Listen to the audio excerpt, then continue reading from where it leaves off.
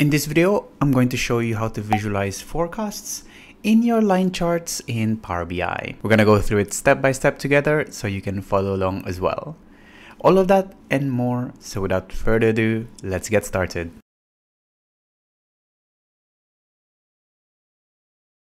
Hi, my name is Fernan and welcome to the Solutions Abroad YouTube channel where we cover tips, tricks, and best practices when working with Power BI. I upload new videos every week, so make sure you hit that subscribe button and the bell icon to get notified when a new one is out. So forecasts are a great way to visualize the trajectory of your data points in the upcoming future. If you didn't know already, you can auto-generate forecasts in Power BI itself, or maybe you can get forecasts from the business itself. In this video, we're just going to focus on the forecasts that have been given to us by the business. However, if you're interested in learning how to create and generate your own forecasts in Power BI, I have it covered in a separate video, so check it out if you haven't yet. So here's an example dataset that I created. It contains two tables. This table here is the sales, and we have sales in the last 14 months, so it's from Feb 2022 to Jan of last year, and each month just sort of signifies the sales that have been made in those months. We also have another table here, the forecasts, which shows forecasted values of sales for the current year 2022. And this is typically what is given to you by the business. And our goal at this time is to visualize the current sales and forecast in the same line chart series. So what you'll observe straight away is that we have two tables with two date columns. Now we need to put them both in the same chart. So we need to put them in the same line series. So to do that, we're just going to try to drag, let's say, the date and the forecast and simply just convert that into a line chart. And great, that works. However, you'll notice if you try to drag in sales, you will get the same value for every single data point here. And that's because there's no relationship between the sales and their dates to the forecasts and the dates. So what we need to do is to create a sort of joining table that combines both those two date columns into one. And here's where we will start to create a calendar table. So to create this calendar table, we're gonna go to modeling and click new table.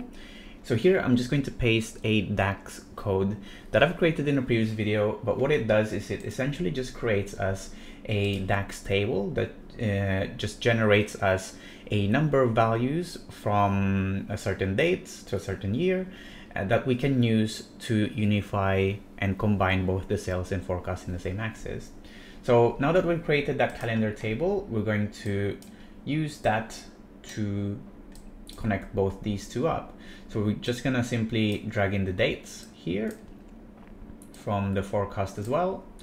And now what you'll notice, if we, instead of using the dates from the forecast table in our line chart here, we're gonna use the dates. You'll see that they are now overlaid on top of each other. So now let's delete these two tables and let's visualize this chart as a table. And let me show you where the problem is. So if you look at the chart here, you'll see that we will have some overlaps. And that's because we have some days, some months where we've had sales. So both January and February of this year have forecasts sales, but they also have actual sales. So what we want to do is we want to sort of combine them into one and to essentially show the actual sales when there is actual sales as opposed to forecasts. So we can kind of overlay that there are actual sales on those dates and visualize forecasts the same way if there are no sales yet. So let's try to do that here. So I'm just gonna create a new measure here. I'm gonna name it sales and forecasts. And I'm gonna create an if statement here saying simply if the sales is not blank. So here we're gonna use the max of sales. If it's not blank, you should use the sales.